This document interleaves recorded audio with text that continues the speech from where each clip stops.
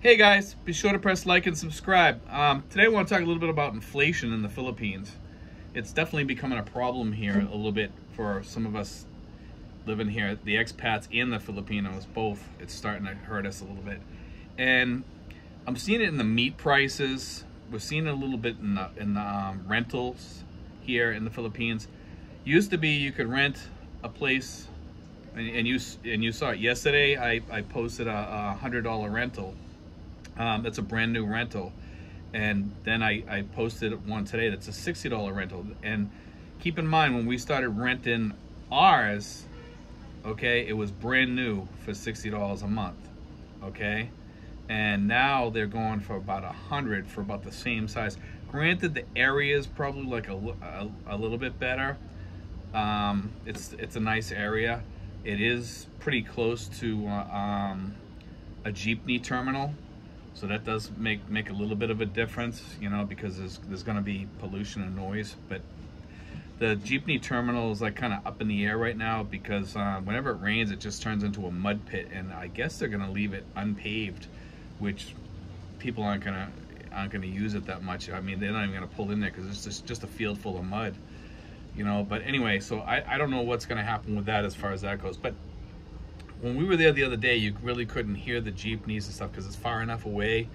The pollution might come over a little bit, I'm not sure, because the wind does tend to blow that way. But it is a nice little area anyhow. It's a cute little area, and you know, it does have some shields from noise and from road noise and stuff like that. I didn't see any roosters around there or any of that. But anyway, to get back to the inflation issue, here, we're noticing it in pork.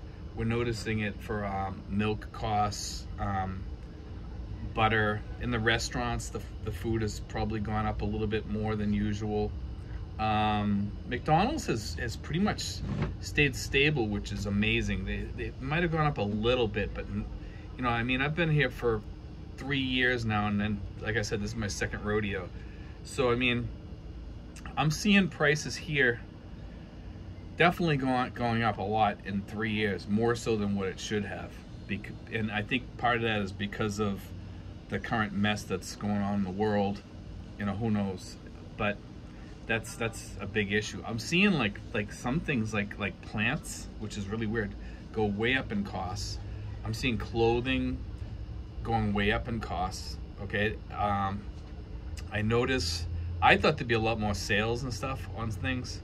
And I noticed that there really isn't that much in the sale department because, for whatever reason, maybe they weren't making those products during this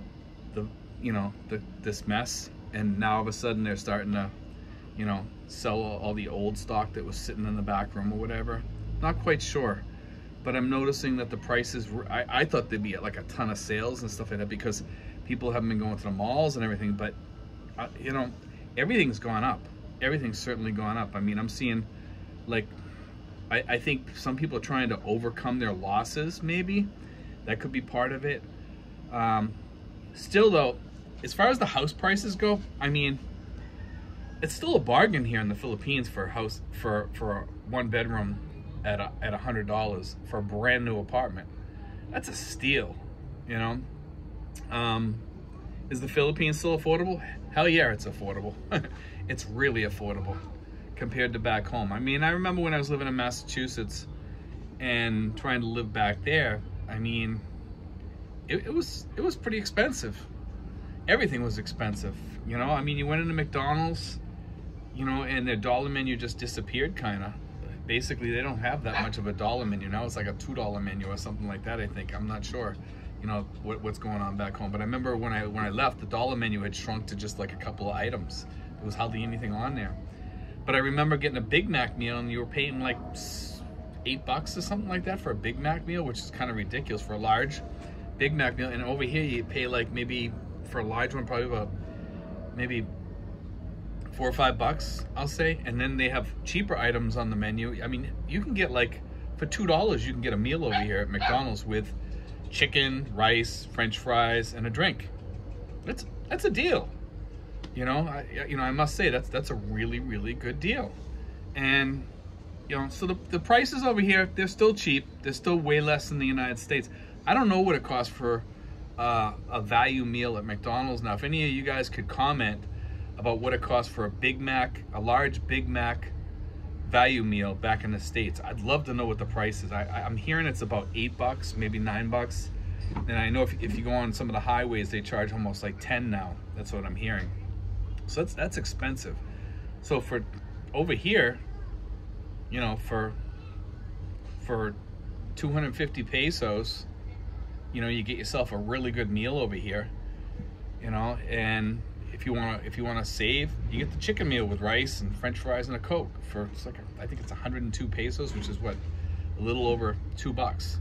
You know, and the street meals that you can get here, I don't know if I'm not a big street meal person, but I see street meals that are fairly cheap and reasonable. You know, you can get some really good deals here, but I just don't trust the food on those things. To be honest with you, I went to one of the big burger chains up in Manila, and I got sick twice at the same restaurant. You know, because I went there once before. I wasn't sure if it was that restaurant. Obviously, it was that restaurant. When I went there the second time, I got sick again. So there's definitely a cleanliness issue, and it's in Manila. You know, Manila's not the cleanest place in the world. You know, I gotta say this though, Mall of Asia, and that's in Manila, is very clean, spotless. I went to the mall near the Trump Towers there. That place is extremely spotless and very clean, nice stores. But I do notice things going up. There are things going up. The tricycles have gone up a little bit. Not exceptionally, but they've gone up a little bit. Jeepney rides have gone up in the past 3 years a little bit. But they're still keeping those prices down pretty well. And you know, and I don't know, in 3 years, I think we've gone up a little bit more than 10% in inflation overall here. I'd say maybe even as much as 15%. But it depends on the area you're in too, because in Mindanao, they're not having big issues with meat prices. I'm hearing not as much as we are here. It's actually cheaper down there because they have a lot of pigs, they have a lot of chickens. Whereas up here, you know, there's a shortage of them, it seems like. But, you know, like chickens are going way up here. It used to be when I came here, you know, you go to KFC and stuff like that, it was fairly reasonable. It's still pretty reasonable compared to the States.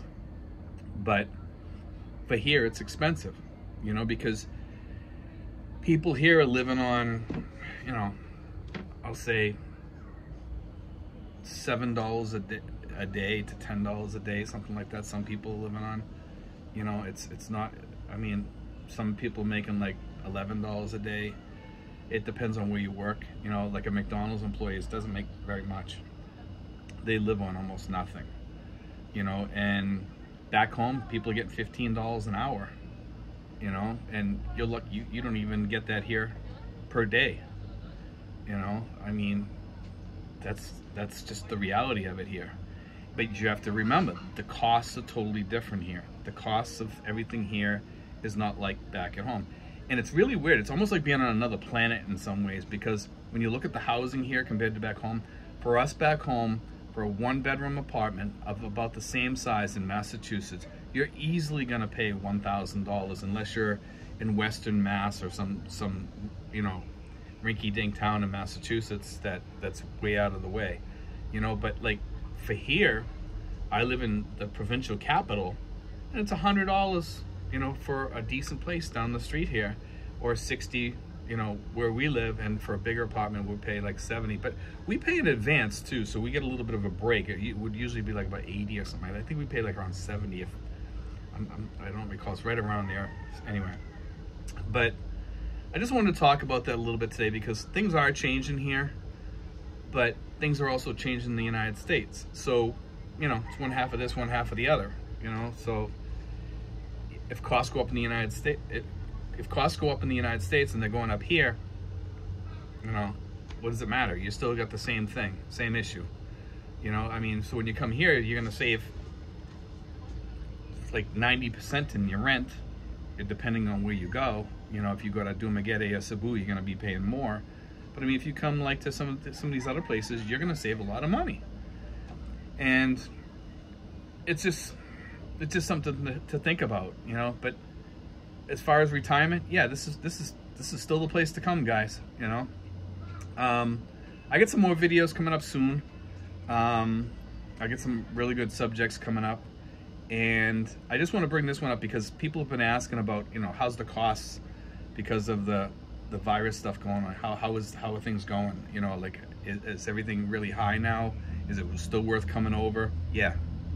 Yep. Anyway, guys, God bless. Take care. I hope that helps everybody. But take care, guys.